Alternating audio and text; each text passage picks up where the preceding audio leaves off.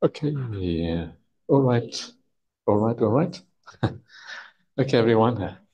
Wow, so many people today. It's nice, isn't it? A bit more. It's good. So that's excellent. So, just to those of you who are new, haven't been around for the last few days, that we have been looking at various ways of perceiving the world, and the idea is that if you think about the Buddha, he saw the world in a particular way. That particular way is often called right view. And one of the things on the Buddhist path is to try to see the world more like the Buddha. Yeah? So if you want to be like the Buddha, you have to see the world like the Buddha. You want to be like the Buddha? Yeah? Okay, good. That means you are on the right track. Yeah. So it's handy to be like the Buddha because the Buddha didn't have much suffering. Yeah, very little suffering and a lot of wisdom. And it's kind of nice to have little suffering and much wisdom. So being more like the Buddha is kind of advisable. So we're going to look a little bit more at these various kinds of perceptions before we move on to the second half, part two of this retreat. We kind of changed the program a little bit, which means that those of you who are new, you're going to be thrown in a little bit on the deep end because we're just coming to the deep perceptions and these kind of things. So I hope you're okay with that. And if there are any issues, then you can always ask questions as we go along. So we have been looking at a sutta called the Girimānandasutta. And this sutta talks about 10 different kinds of perceptions. And these perceptions, they were used specifically to, as a paritta, to heal a monk who was sick, which is kind of interesting. But that is not the main point. The main point is actually the discussion of these perceptions and to understand how we can use them also in our own practice to have to enhance our ability to move forward on the Buddhist path. That's kind of the idea. So we had just yesterday, we just had a look at the perception of ugliness. And this is the asubha, asubha practice, the asubhasaññā, also called the perception of the non-beautiful. Sometimes non-beautiful is better because that's really the idea, is to create a neutral mind, the mind that is not attached so much.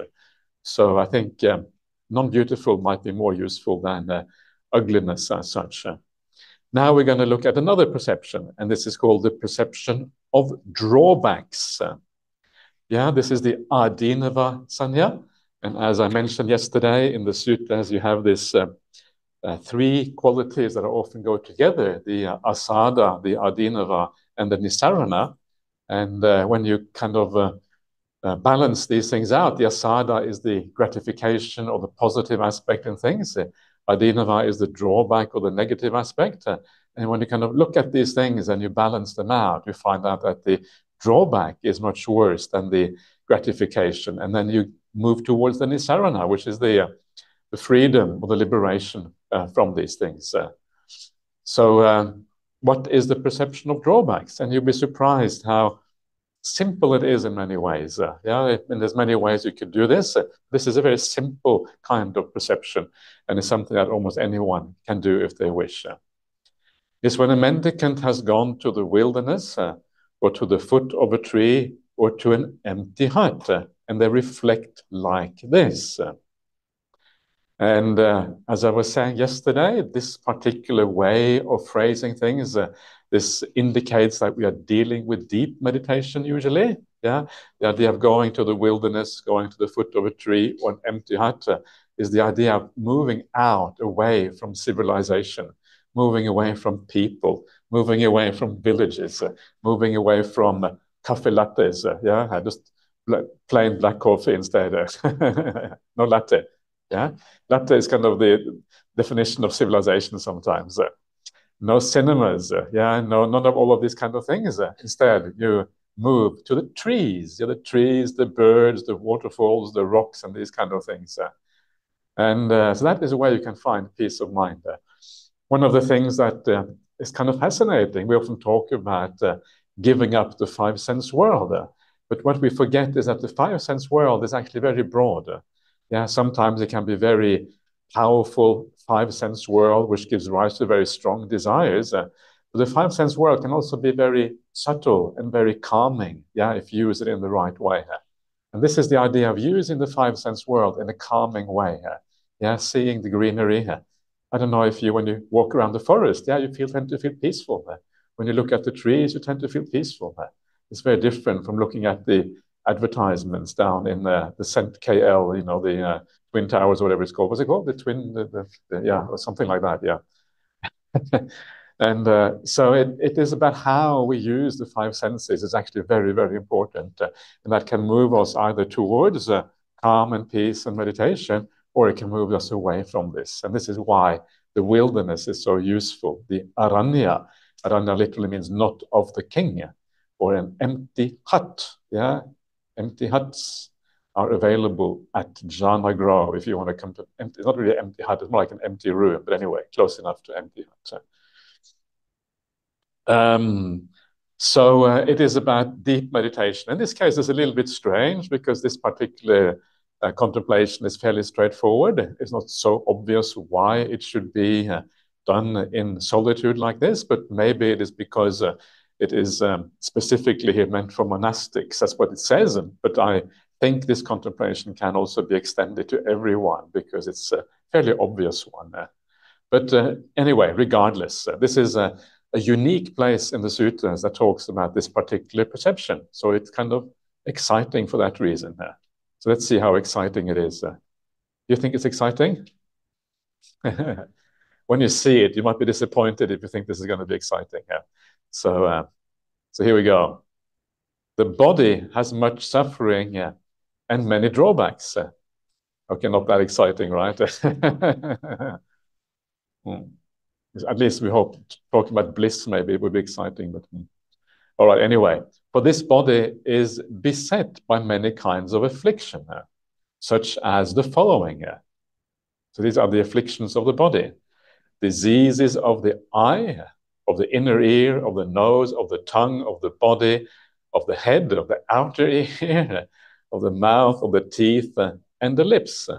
Cough, asthma, catarrh, inflammation, fever, stomachache, fainting, dysentery, gastric pain, cholera, leprosy, boils, eczema, tuberculosis, epilepsy, herpes, itch, scab, smallpox, scabies, hemorrhage, diabetes, piles, pimples. Pimples, okay, and ulcers. So that probably is I don't know if that is all the diseases they had classified in ancient India, but it's still a fairly small list, right? Compared to all the illnesses that actually exist. And where is cancer? Where is heart disease? Where is all these kind of modern illnesses that we have? Yeah, it's kind of missing. That should also be on that list. So you can add a little bit to that list if you like, or you can write your own commentary. But if you write commentary, you have to do it in Pali. Yeah, so you have to find Pali words for heart disease and cancer, etc. Yeah, that can of course be done. Yeah, we can do that. Pali words for computers, etc. So affliction, and then we have more affliction. This is not the end yet. Affliction stemming from disorders of the bile, phlegm, wind, or their conjunction. Affliction caused by change in the weather, yeah, by not taking care of yourself, by overexertion, or as the result of past deeds. Cold, heat, hunger, thirst, defecation, and urination. And so they meditate observing the drawbacks in this body. This is called perception of drawbacks. So there's a long list of illnesses there, and I suspect that that long list may have been added at some point, that originally maybe it was just the affliction stemming from disorders of bile, phlegm, wind, and their conjunction, because this is the ancient Indian medical system, the Ayurvedic medical system. This is how it was classified. And all this list coming before that is just kind of more specific diseases, but everything is actually classified within the disorder stemming from bile, phlegm, and wind, the ancient Indian medical system. So, is that useful, do you think? Thinking about these illnesses? Yeah. Sometimes it can be useful. Like I mentioned before, sometimes it's useful to remember that many of these illnesses are inherited. And I don't know if you know what your ancestors, what they have died from, or your grandparents or your parents. But I think both my father and my sister died of cancer. And so that's kind of interesting for me because it means maybe those genes exist in me, good, high potential that they're actually there. Yeah. So sometimes I think, where is the cancer? Yeah, maybe it's already there, waiting to kind of probably already growing. Yeah, where is it? And that kind of brings in a sense of reality to it, because if it isn't the cancer, it's something else. The cancer here is almost like a metaphor for any kind of illness that you may have. And so it's kind of a useful way of thinking about things. Where is the cancer? If I have cancer, am I okay with that? Maybe not sure. Is it okay? It has to be okay. It has to be okay because this is the nature of the body. Yeah, it is in this way. Yeah. And again, the power of these kind of reflections, when you realize the nature of the body in this way, is that it makes the body far less interesting. Yeah. Yeah, it makes the world of the five senses less interesting. Yeah. And when that world is less interesting, the spiritual part becomes far more powerful.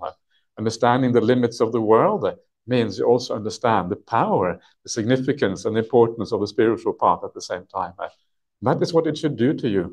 If it does that to your mind, shifts the attention from worldly things to spiritual things, then these kind of contemplations, these perceptions are doing their work.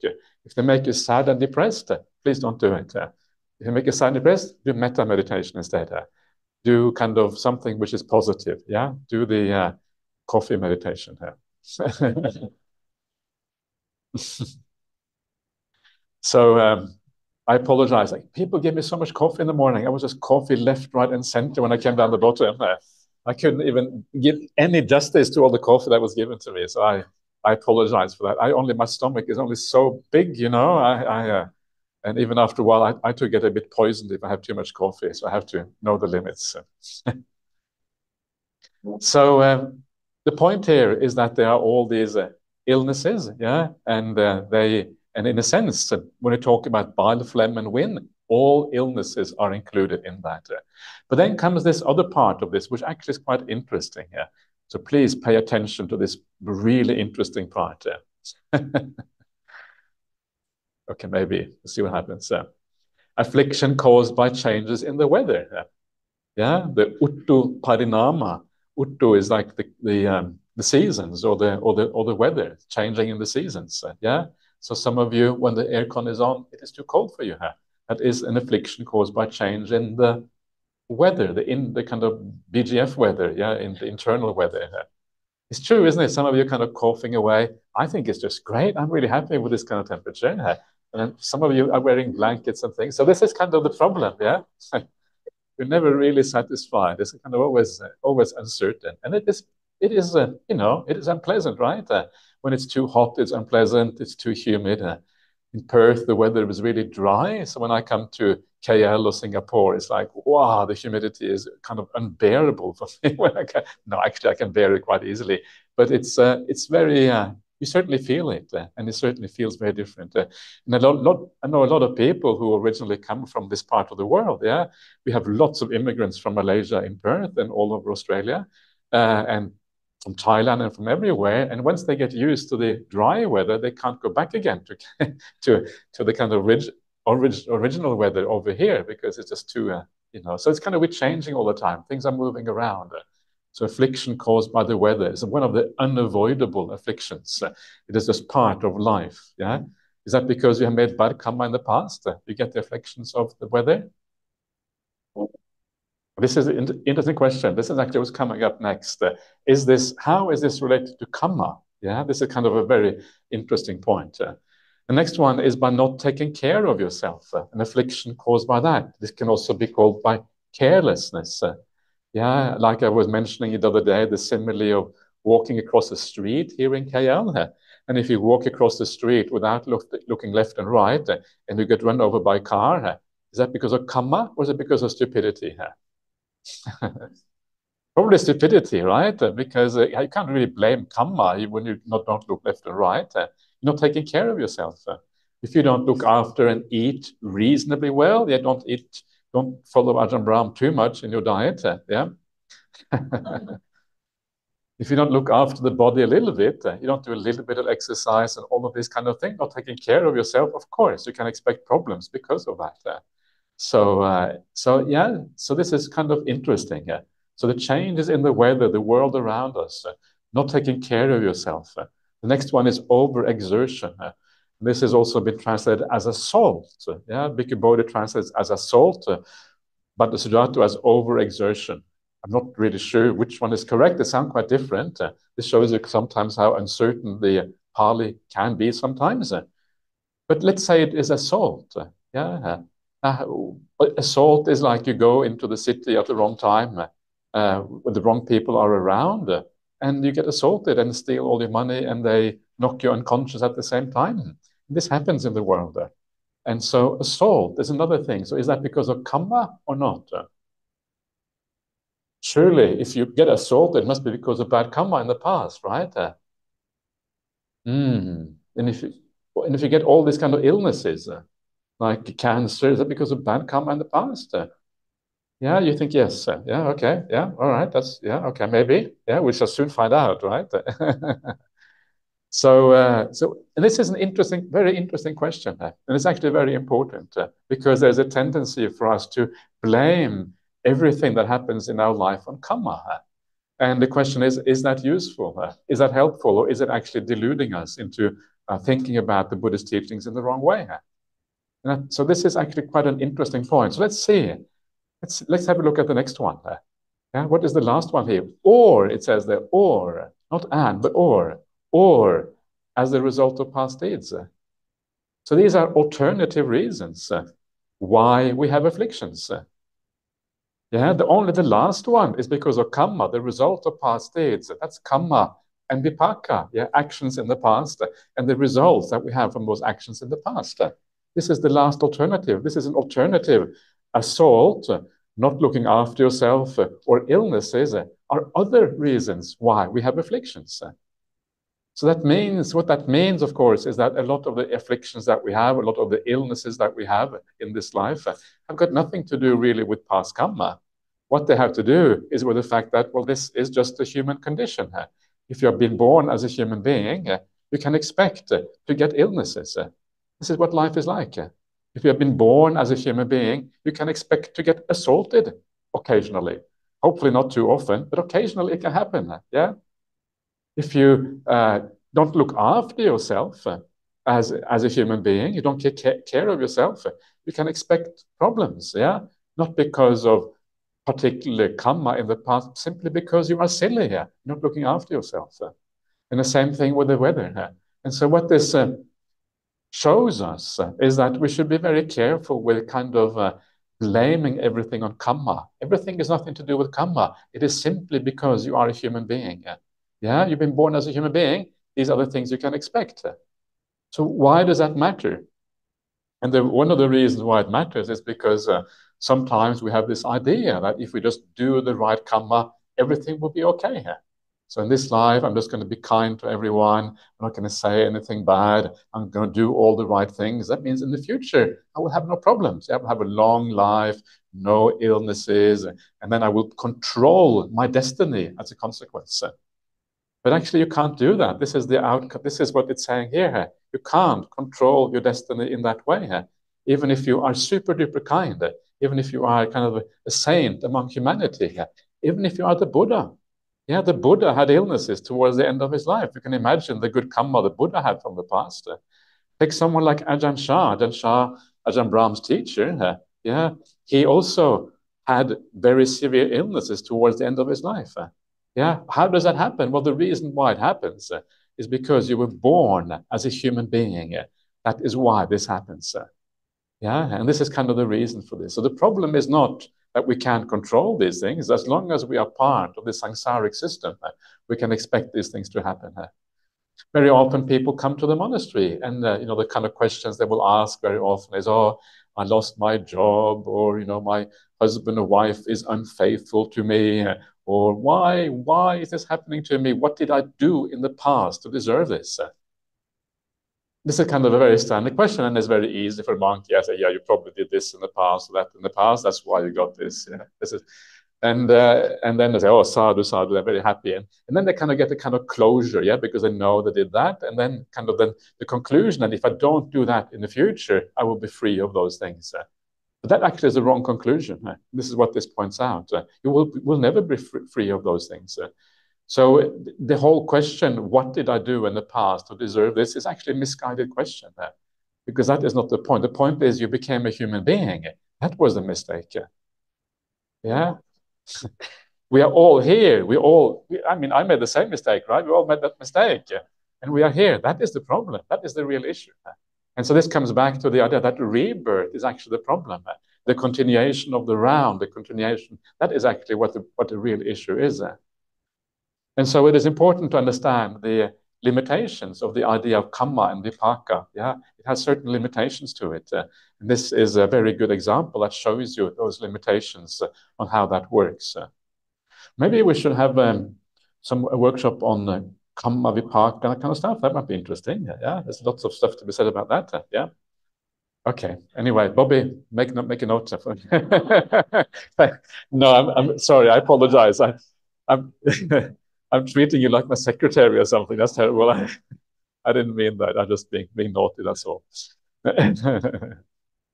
Well, yeah, no, that's good. That's very. I appreciate that. See what happens. Okay. So, and then of course, you have all these other things: cold, heat, hunger, thirst, defecation, and urination. Yeah, these are the kind of the side effects of being a human being. Yeah. And they meditate observing the drawbacks in this body. This is called the perception of drawbacks. And again, the idea here is to move you towards a more spiritual life. That's kind of supposed to be the result. And that is when it works properly.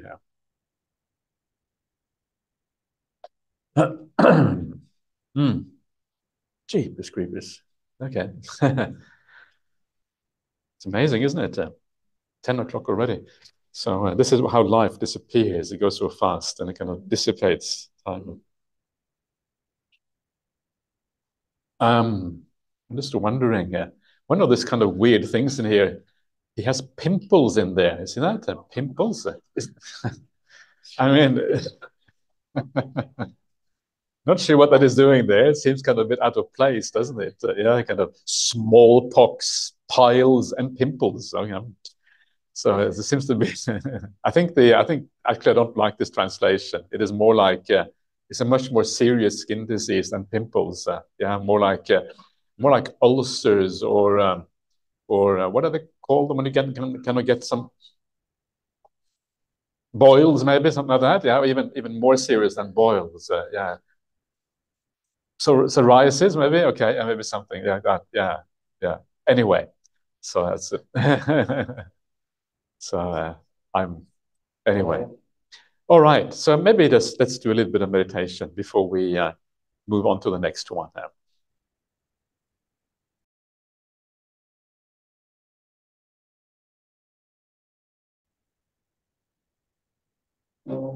Anyone have any questions to ask or comments to make? Ajahn, this sutta is always for each of the perceptions, it always begins with going to the wilderness, empty heart, or root of tree. And I wonder how does it reconcile with another sutta, Upālisutta in Anguttara Nikaya, Book of 10, Sutta 99, where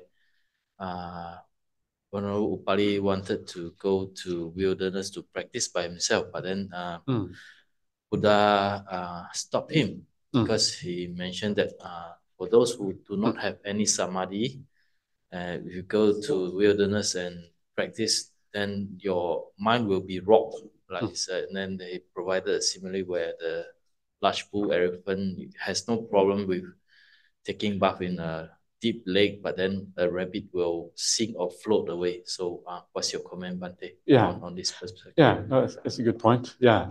So first of all, not all of these perceptions are prefixed by this. This is the first thing here. So I know this one here was prefixed by that.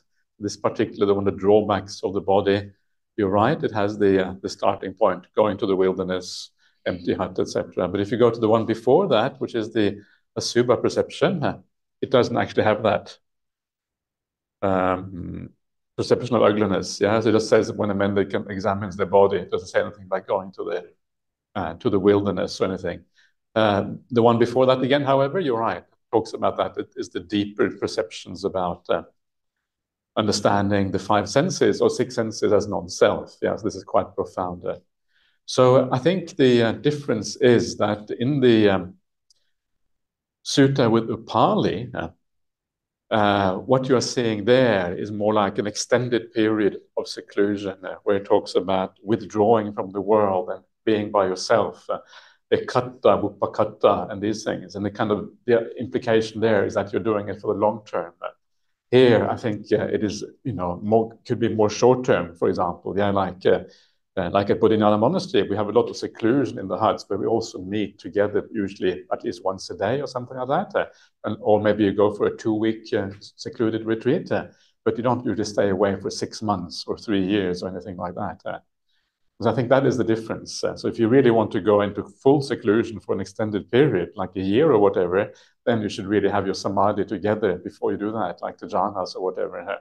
So your mind is very clear and very powerful, and you can see the dangers if they are about to arise or whatever. I think that's the distinction there. Yeah.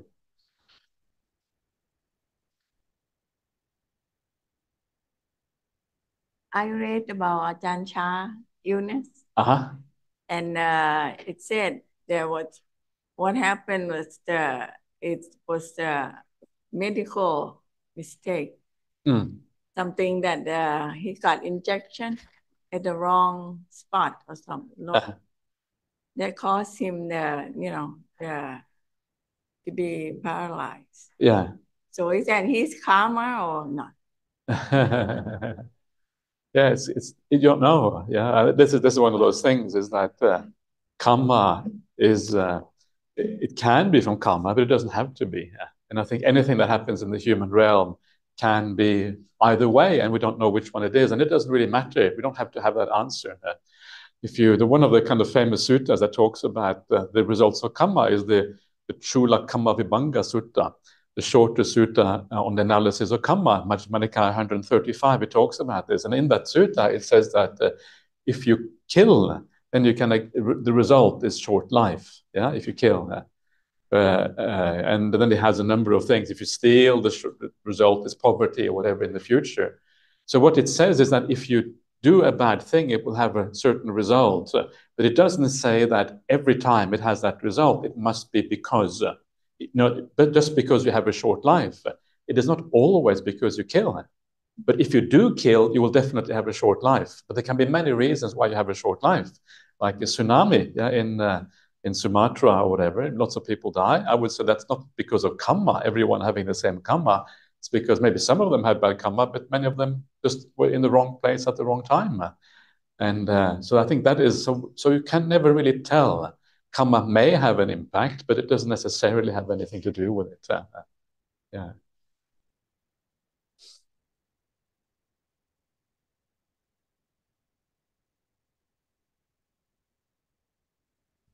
Good morning, Ajahn. Good morning.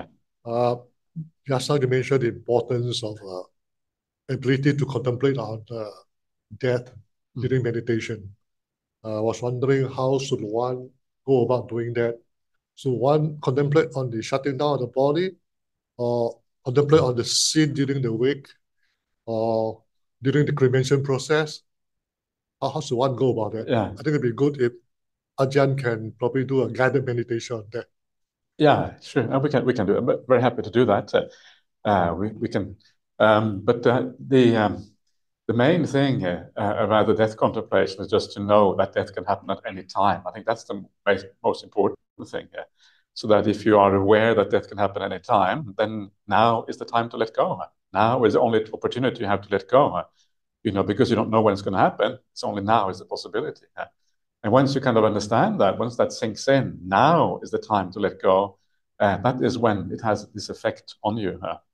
So it is a contemplation that you have to do many times to build up that perception, so that when you then have that perception built up, then you can actually apply it in meditation practice.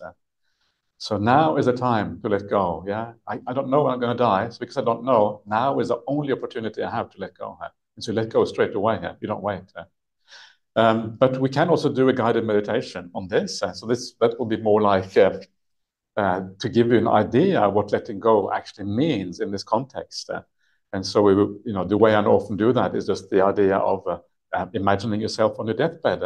And what does that feel like? What is the process that you go through? And then that will give you some idea of the kind of letting go that may happen as a consequence. Yeah. So sure, no, that's a good idea. Let's do that at some point, maybe tomorrow morning or something. Yeah. So for those of you who are not ready to die, please don't come tomorrow morning. So, okay. Anyone else like to say anything? Yeah.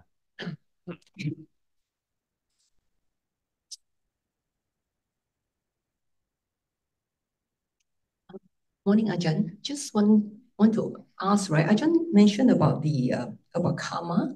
Yeah. And you mentioned about the sutta. Can you repeat what sutta is that? This is the Girimānandasutta we're looking at. Yeah, we are in the middle of that sutta. No. You make reference just now to karma that, though the karma indicates that. Oh, yeah. Okay. So you mean the Cūḷakammavibhaṅgasutta, Majjhima Nikāya 135, the shorter sutta on the analysis of karma, Majjhima Nikāya 135. Yeah. There's also the sutta after. There's also very interesting as well. Number 136, also very interesting. It's the longer sutta on the analysis of karma. So very similar kind of sutta. Yeah. They're both interesting. Yeah.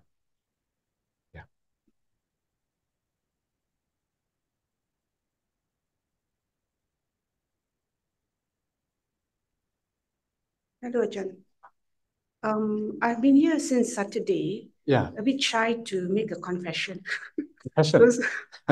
so since today is the last day, I'd like to tell you that before I came across, I'm new to the teaching, so I do not know what is happening in the community much.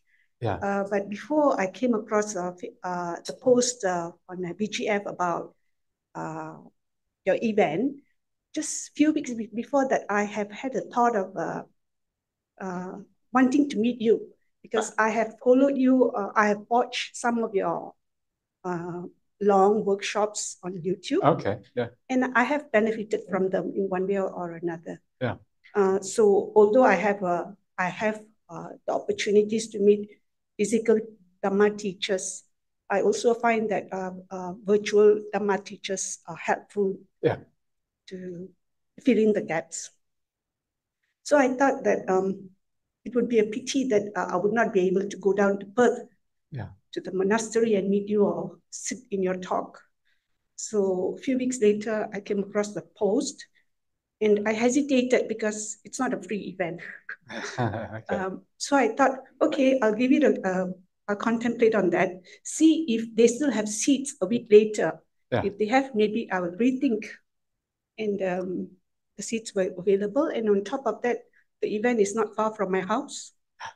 Okay. Good. So that's the first thing. Yeah. And second thing is, whenever I attend a talk, I try to be consciously an attentive listener. And I have read in the Sutta that there are two types of listeners in a Dhamma talk, and each of them have their own benefits. And I found that sometimes I try to be a bit unique. So I think of unusual questions in my mind. And I'll be contemplating, should I ask or should I not ask? Very often I find that the speaker tends to speak on the same subject. Yeah. So I wonder if unification of mind does not just happen in samadhi, but it can also happen at these kind of moments. It's like kind of, picking up the waves, same frequency. Is there such a thing? So now you mean unification between two different people? Is that what you mean? Like two people kind of having the same thought? Or even a group of people. Say again? Or even a group of people, a collective consciousness. Yeah, collective consciousness. Okay. So, yeah. So, okay. I would say that usually when we talk about unification of mind in the suttas, it usually means a personal experience of your own mind coming together. It doesn't really have any reference to between people, but it refers to your personal experience. And usually the mind is usually very diverse. It tends to move, all over the place. It goes here, it goes there, it moves around. The unification of mind means that it stays on one spot. It doesn't actually move around anymore. So if you're doing breath meditation, it means that you're staying with the breath. So unification of mind is personal experience. It hasn't got anything to do with how we relate between people. However, is that possible that we have the same, thoughts, or we're kind of moving in the same direction? Yes, absolutely. It can happen. And especially in a group like this, when everyone is kind of following the same thing, same ideas, you can expect that there often will be similar kind of thoughts, similar kind of questions even. So why is it that I speak on the things that you are thinking to ask about? And the answer is simply that it's not because I'm reading your mind or anything. It's just because it's natural that we are talking about the same subject, and I have been talking about these things for many, many years now, and so I know all the questions beforehand. So I know what you're going to ask without even you opening your mouth. I know what you're going to ask because it's kind of obvious in a sense.